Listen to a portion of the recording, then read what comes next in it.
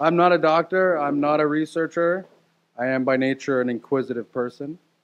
Um, when my daughter Guinevere was diagnosed with infantile spasms, which is a form of intractable epilepsy at 3 months, I felt I had no other choice but to learn as much as I could about epilepsy so that I could intelligently communicate with her doctors and spent a lot of time looking into different treatments and while she was failing treatments.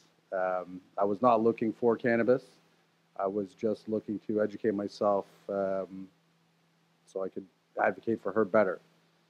Along that path, I came across cannabis as a possible therapy, and we spent the next almost 2 years trying 9 different traditional therapies and failing each one. She was having subclinical seizures almost constantly, and at 2 years old, she was basically stuck at 3 months old developmentally in a vegetative state, and we didn't know where to go. So I decided to push to try medical marijuana. Finally, found a doctor who would support us in that, and got a prescription. And we began her on medical cannabis last November, and she has not had a seizure since. And she is now walking, being really bad, and doing some other kind of normal stuff. So,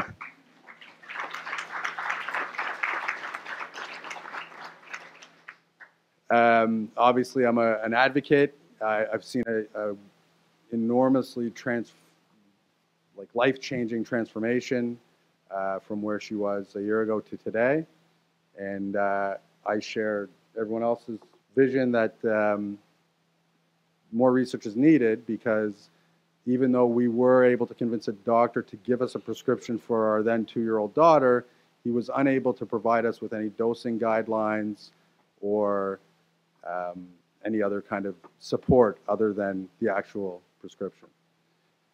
So that was kind of up to us to Google and research and find out, which there is lots of information available. And through some trial and error, we came to a dose that seems to have worked, but it shouldn't really be like that because I'm not a doctor. There's Gwen there.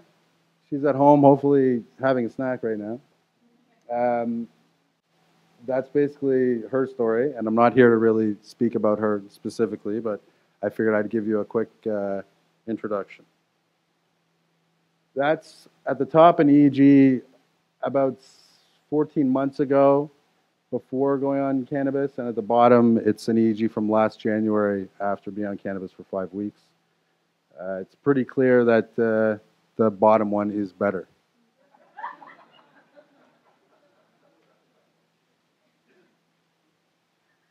So I have actually worked within the MMPR system a little bit in the past 18 months, so I have a lot of insights as to what's going on, what's changed, and I think what's coming, which I'd like to share with you.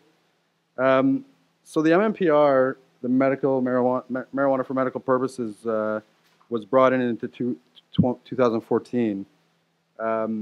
Any doctor can write a prescription, as Dr. McCoy has said. Whether a doctor will is up to their discretion. There are numerous specialized clinics that have come about in the past year that are more likely to write prescriptions for people than maybe some normal family doctors or specialists. Once you have a prescription, you purchase it from authorized producer, a licensed producer, and until recently, in June, it was illegal to turn it into anything other than a smokable dried flower form. We were, of course, doing that anyways, and I did not go to jail.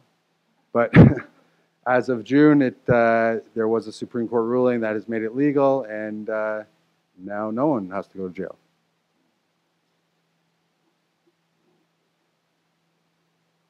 So those are the recent changes, and what that means is that all of these licensed producers will, in the near future, begin to supply oils, capsules, pills, etc.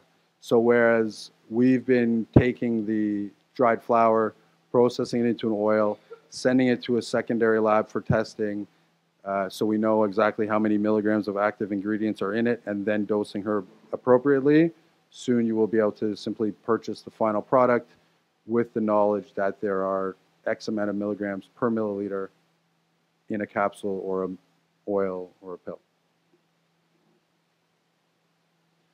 The production regulations in the MMPR, which I am a fan of personally, are very strict. It allows you to get standardized product that you know exactly how much cannabidiol, THC, et cetera, is in. And these facilities are governed much like FDA controlled and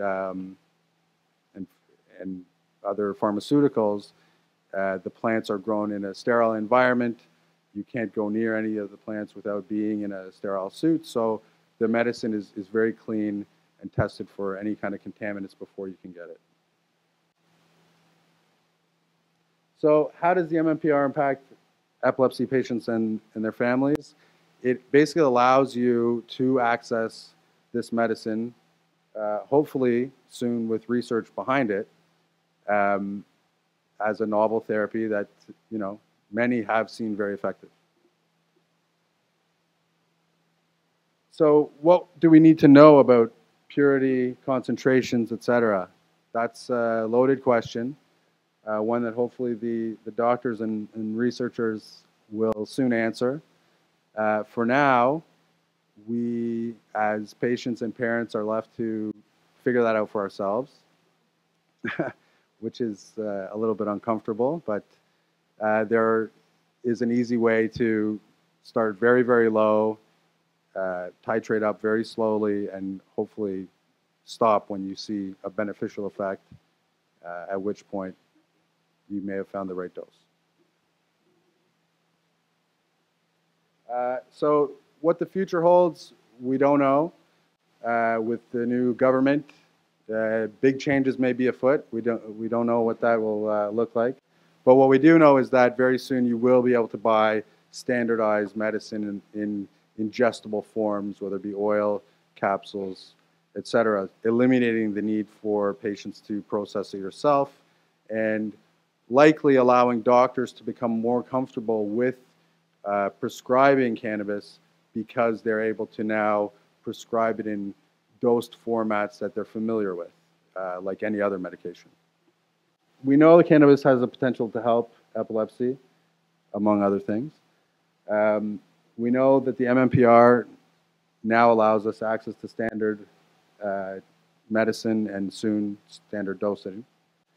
And what we need is more research, more education that will bring the dosing standards forward. And all of this will lead to better treatment, better understanding, and better access for everyone. And that's pretty much what I have to say.